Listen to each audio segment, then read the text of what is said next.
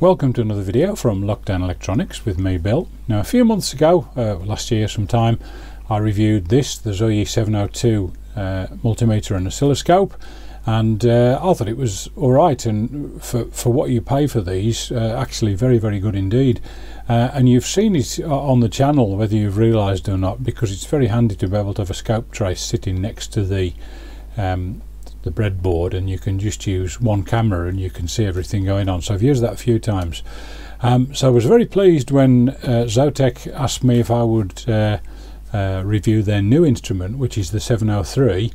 And what's nice about the 703, they're pretty identical in size, by the way, but the 703, not only is it a 2-channel scope, but it's also got a bit of a signal generator as well. So we've got multimeter, 2-channel scope and signal generator all in one box. Now Dave Jones, the EEV Blog, has done a review of this, as has Tony Albus, so I'd encourage you to have a look at their videos. I'll put some links to them down in the description. Tony's got some really good test equipment, so he's gone through and checked the accuracy and the calibration of things, which I think is good. I don't want to repeat that, but what I want to try and focus on is if this is all you'd got, could you actually practically use it with some circuits? So that's what I'm going to do. So let's start by a quick look at and a quick comparison of the two instruments on the bench. Okay, so here we've got both instruments side by side. This is the 702 that you've seen before. This is the 703, and I think the most obvious change is the slightly larger screen.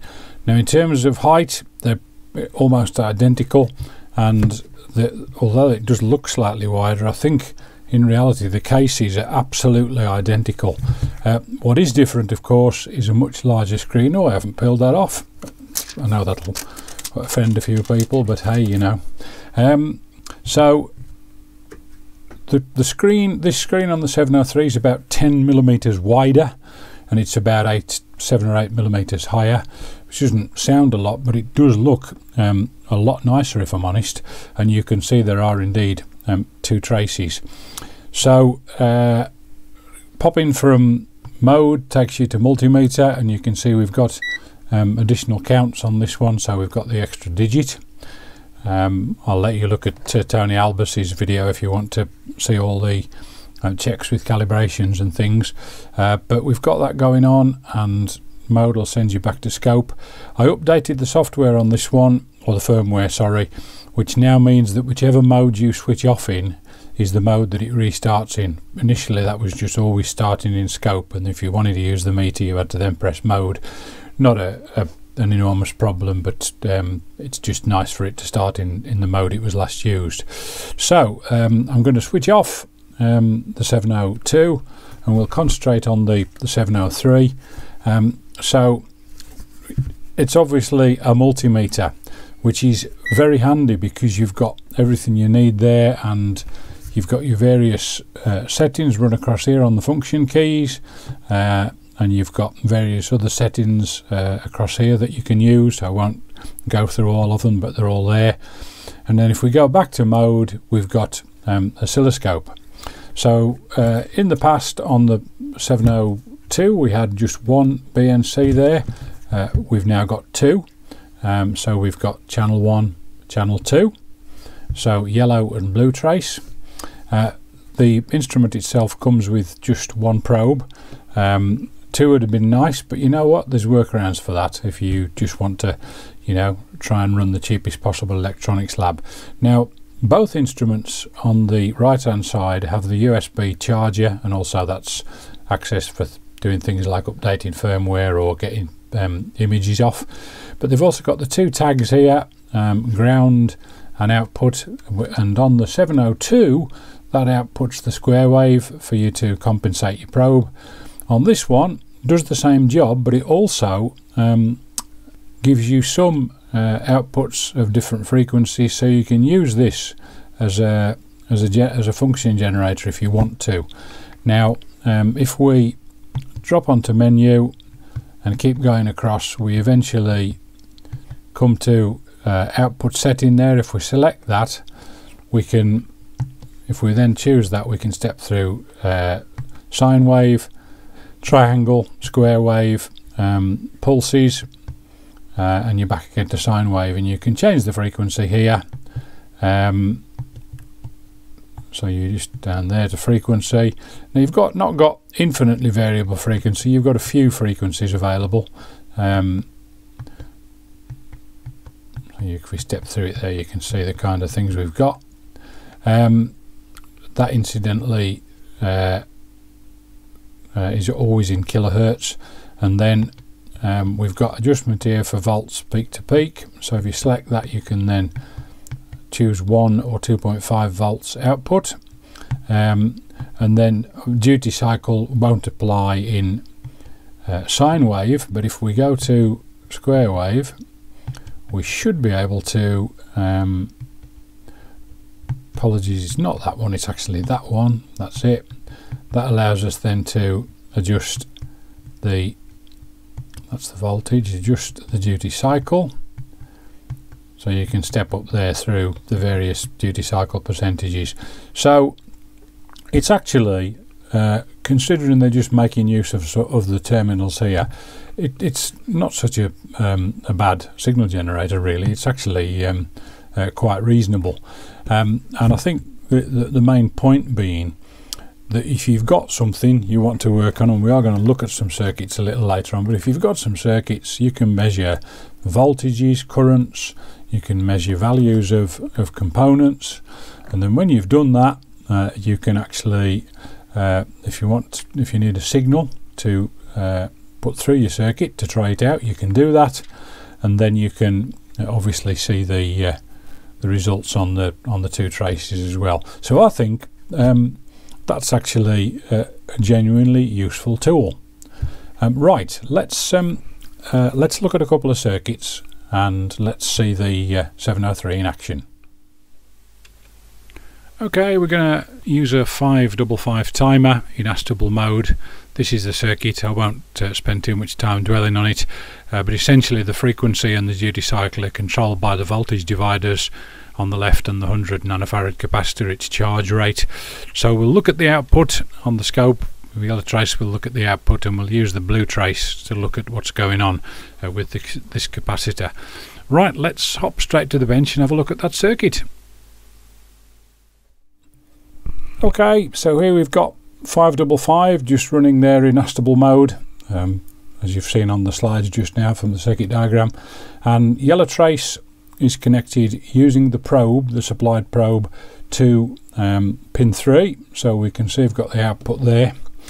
Now, as I mentioned, it only comes with one probe, so either get yourself another probe, but you can use just I've got here a BNC cable with 2 crocodile clips on. I've not got this earth connected because I've already got it earthed here. Don't need 2 earths for the purposes of this. But what I want to do is show you something that you can do with a 2-channel scope. So this is the output of the 555, but we know from previous videos it's being controlled by the charge and discharge of this capacitor here. That's 100 nanofarads. So I've got trace 2.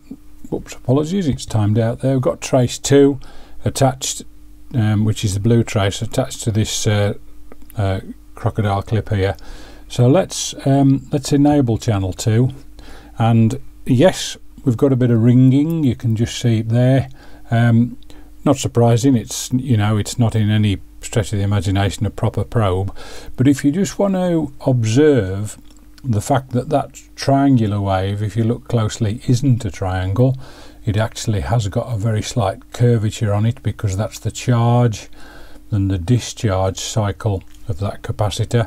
And we can also see there from a timing point of view that that's what controls the frequency and duty cycle, for that matter, of the oscillations on the 555. So we can see the relationship there between output square wave and what's going on the capacitor. Now they are of course on different voltage settings, but we're not particularly concerned about that, because we can see here that it's the relationship between the two. Now, okay, if you want to take accurate measurements, then yeah, you need to get yourself another probe.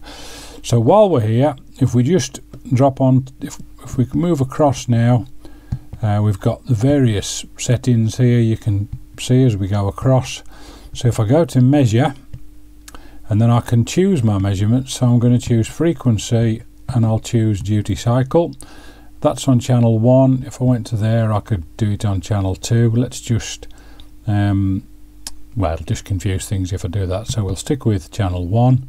And we've now got little window appears there telling us 561.8 Hertz frequency, blimey, and duty cycle of just under 53%, something like that.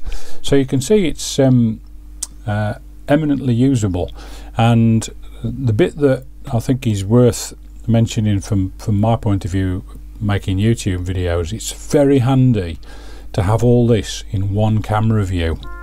I don't need to have a camera on the scope or to be recording the scope screen. You can see everything here absolutely live. Now I think that's actually quite nice. Right, I've got a second circuit here where we can look at another aspect of this instrument, so I'll get set up for that and then I'll come back. Okay, just a quick description of the second circuit then. We're going to just use a couple of general purpose NPN transistors configured in common emitter configuration. Now this won't be remotely linear. I'm not too concerned about the amount of distortion you're likely to see. It's the use of the two traces on the scope is what we're hopefully a little bit more interested in. On the breadboard it looks a little bit like that.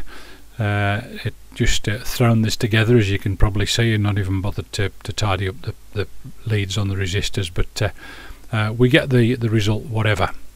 And what we're looking for here is 2 stages of amplification. So first transistor should invert the phase by 180 degrees, and the second transistor should put it back so the output is in phase with the input.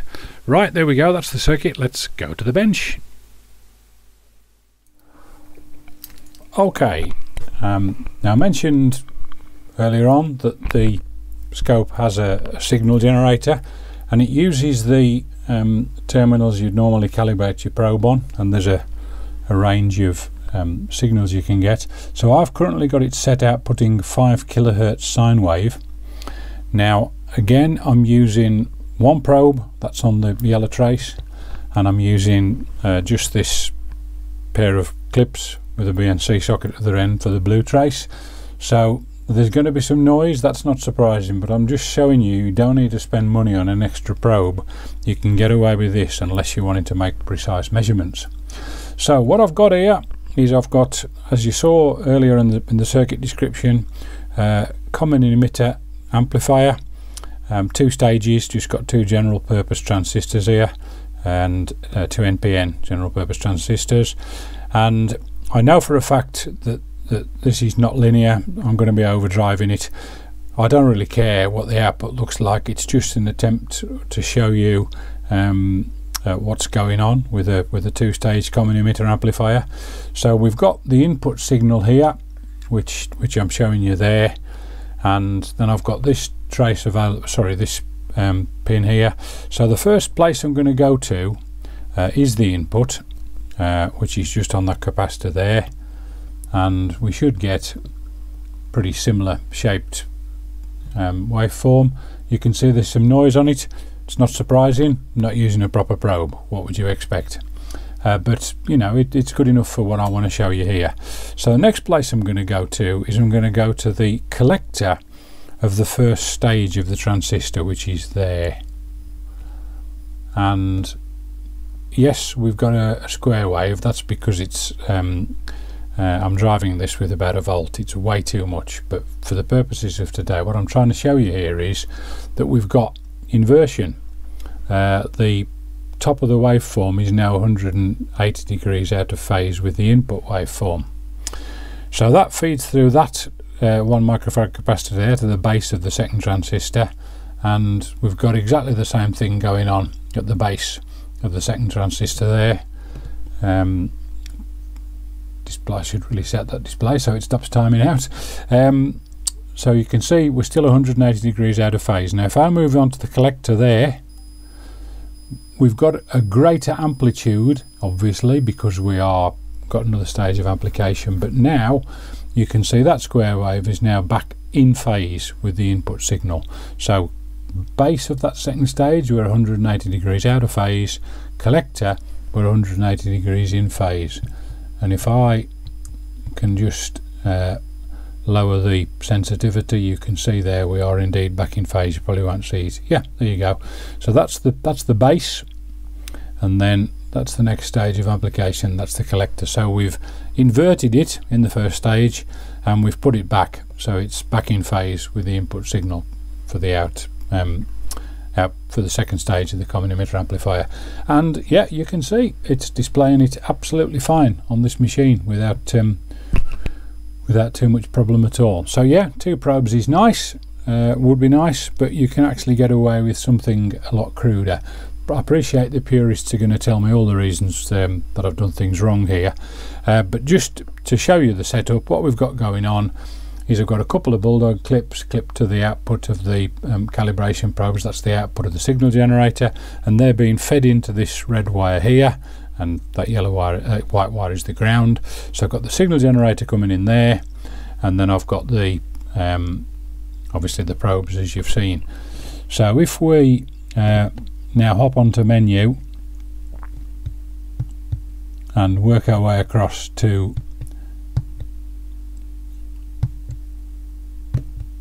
output, we can adjust things here. So if we go up to 5 kilohertz there, so if we select that, we could change that to 2 kilohertz, and then you can now see we've got a lower frequency, or hopefully you can. We've got a longer wavelength, and we should still have exactly the same thing as going on.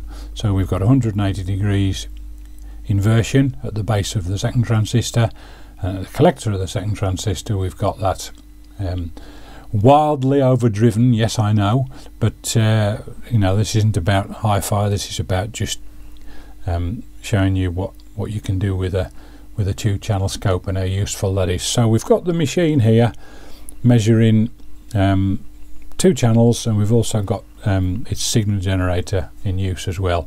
So I reckon that's a bit of a lab in a box in one way, because we're managing to use all the facilities in one go. I think that's pretty impressive. Okay, well there you have the Zotek 703S 2-channel scope, meter and signal generator. I'm actually quite impressed with that, and you're going to be seeing it featuring on the channel on videos, because it's very handy to have a scope sitting next to the breadboard. So I expect to see it in future videos, whatever they end up being. I'm bound to need a couple of traces on the scope. Now I appreciate some people are going to say, yeah, well, it's not that good, you know, and it says it's 50 megs but it's not, etc. If you're a hobbyist and you can really only afford a few bits of kit, this is potentially very, very good indeed, because it's actually providing you with multimeter facilities, bit of a signal generator and a 2-channel scope, and I think that's pretty remarkable. Now there are some sales links in the description as well. I don't make anything from them, but I'm actually quite impressed with this. Now if you've already got all these things and got a fancy scope, maybe it's not a particularly useful addition, but if you're beginning in electronics, this would be a great thing to start off, because it allows you to observe waveforms, to be able to provide signals to pass through circuits that you've built, and actually I think that's really, really handy in one little box. So yeah, definitely worth checking out. Hope you found it useful. We're back to electronics next time, so thanks very much for watching, and see you on the next video.